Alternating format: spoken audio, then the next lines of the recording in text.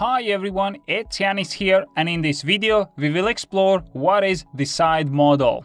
Not a day goes by where we don't make a decision, and yet we tend to forget how crucial it is to develop a good decision-making skills.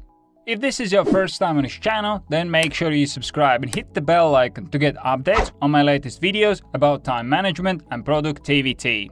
Decision-making is simply the act of choosing among all the alternative options, but its process is pretty complicated. Decisions or final choice can be either rational or irrational, and it can be based on the decision-maker's assumptions of values, preferences, and beliefs. Regardless, each decision impacts both the individual and the things surrounding them, which is why it is crucial to understand and learn how to effectively decide on things.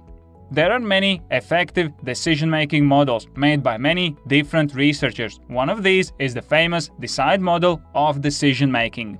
DECIDE model is an acronym of define, establish, consider, identify, develop, and evaluate. Here is how all the steps work. 1. Defining the problem. 2. Establishing all the criteria. 3. Considering or collecting all the alternatives. 4. Identifying the best option. 5. Developing and implementing a plan of action. 6. Evaluating and monitoring the solution and examining feedback when necessary.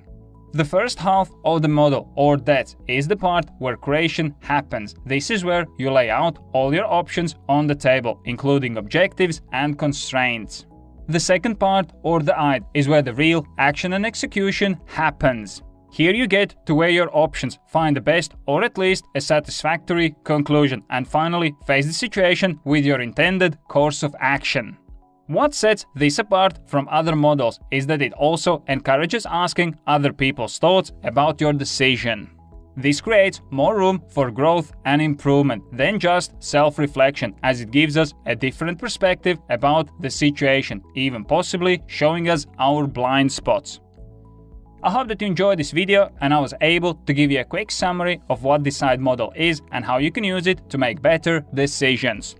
If you enjoyed this video, I would really appreciate if you could press the like button, as this will help the video reach more people and spread the message.